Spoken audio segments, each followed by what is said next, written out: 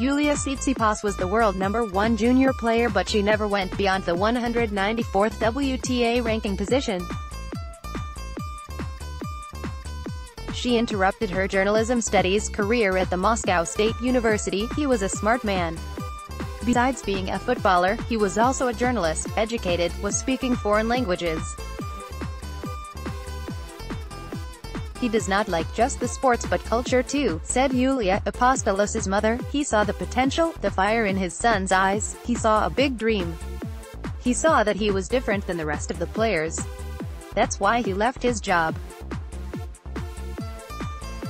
That was a big risk for him. Stefanos grew up with Soviet values, hard work and discipline for your sports life. The system made you very strong mentally.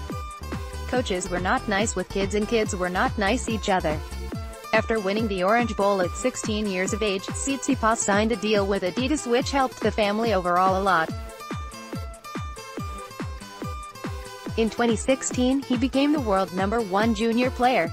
And just after that, he started training at the Miratoglu Academy.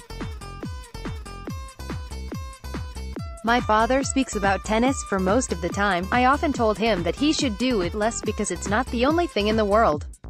But we can get along well each other, said Stefanos. Tsitsipas nearly died in the sea when he was playing a futures tournament. The only time in my life that I felt that I was a few seconds away from the death. Because of this experience, I am not afraid of the work.